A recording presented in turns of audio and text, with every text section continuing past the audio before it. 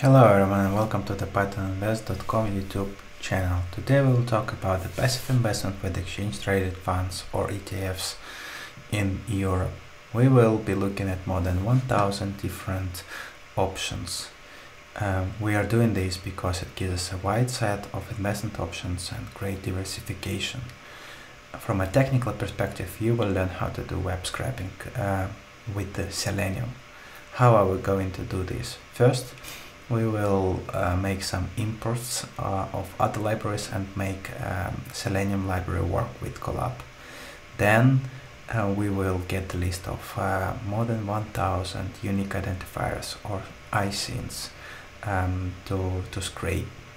Then we will look at the one individual ETF page and scrape all features for that ETF. And then we will extrapolate that approach to get all data from all ETF pages. So before digging deeper into the details, I want to highlight why we use Selenium.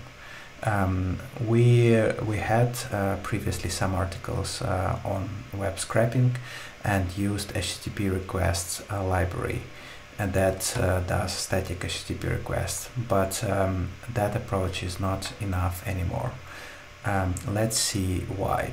So we can open this link. It gives us a list of all ETFs with distribution policy accumulating sorted by decreasing fund size.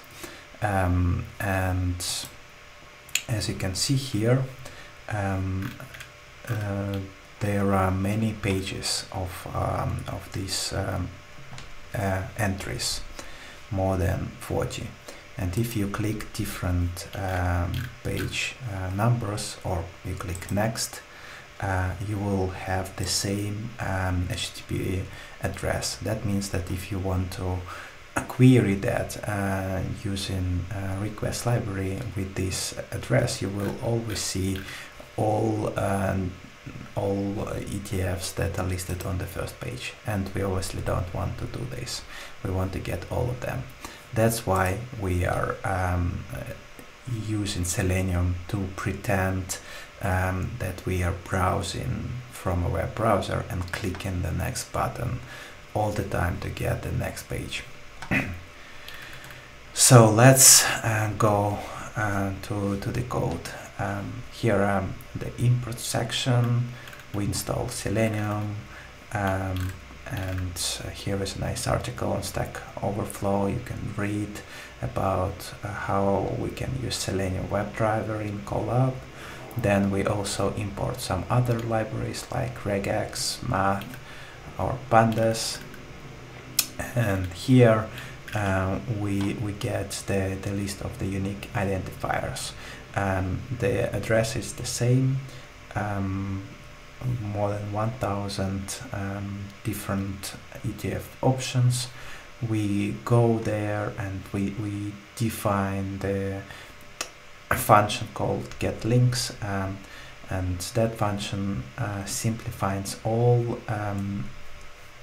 tags with class name equals link, and within those tags it extracts attribute href, and within that attribute value it gets parameter ISIN.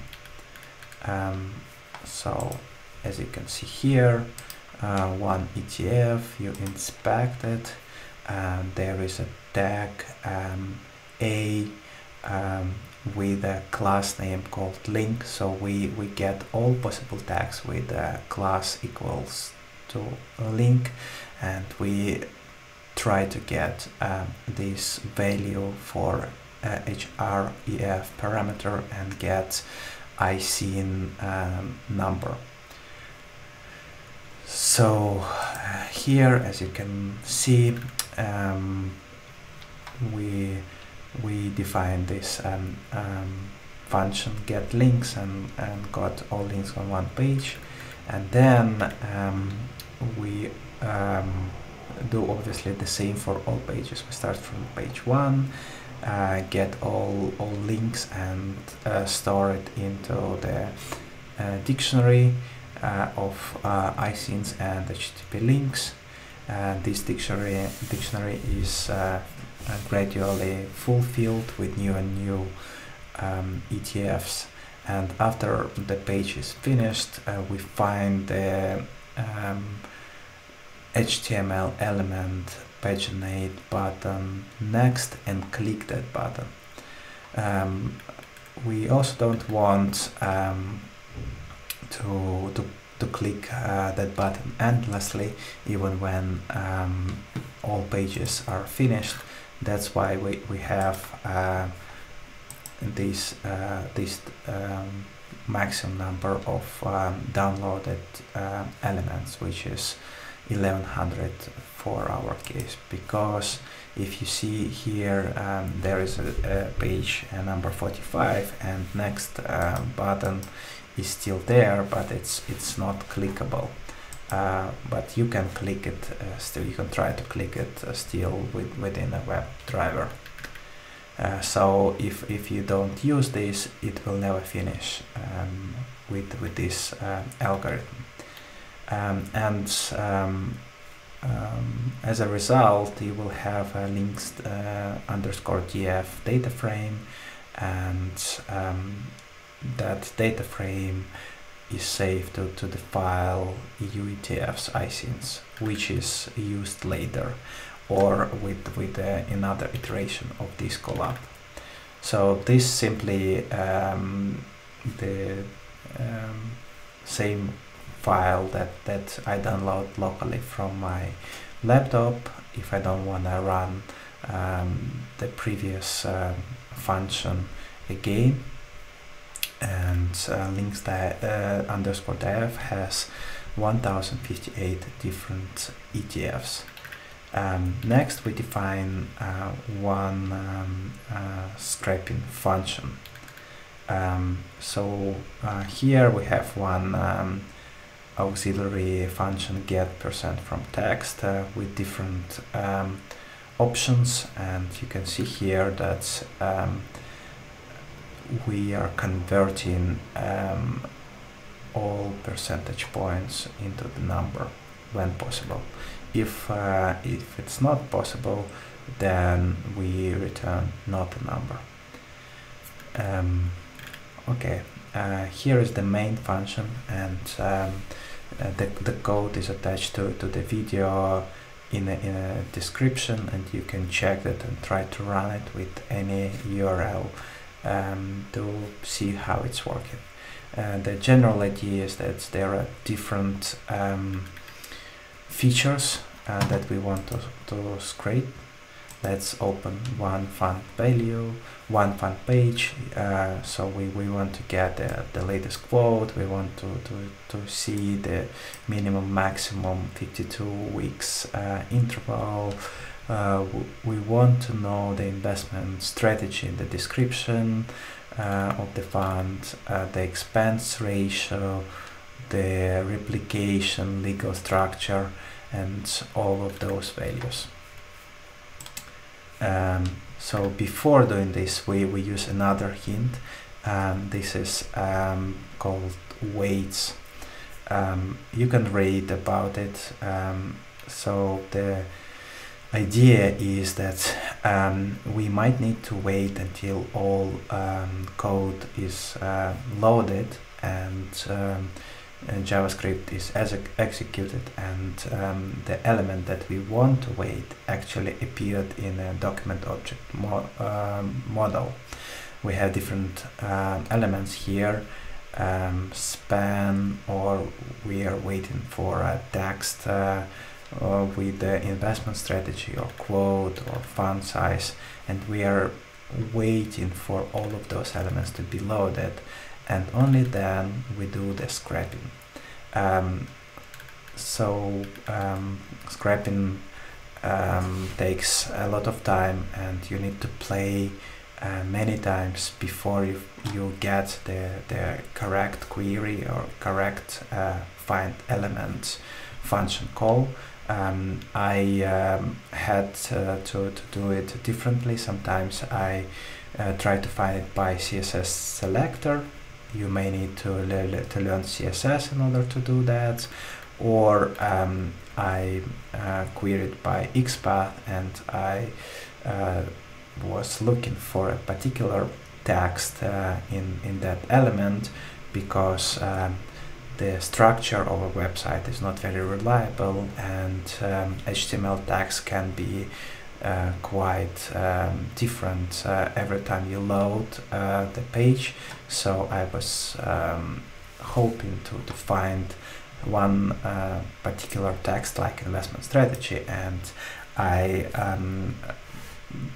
got the next sibling in document object model 3 to get the inner text of the investment strategy. So here, if you translate that into the simple language, here is an investment strategy, and we aim to get this description, and we know that that description comes in the next sibling after the investment strategy is defined. You can see it here. Inspect, you can see that we have div class. This class name can be very different, and you can't search for that class name, but actually after that div element there is a p element, and we get inner text. This is this description of that p element. So by finding the investment strategy element, we get the relative link, the next DOM element, and get value for that.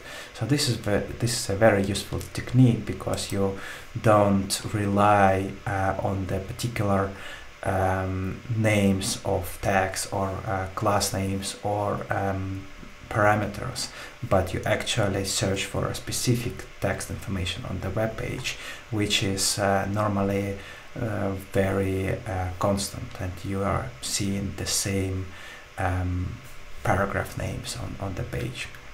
So that's how we do all different features defined here and scrape, and you can see that here I call this function scrape one fund profile with the URL and with the parameter of a fund, and here is the result in a dictionary.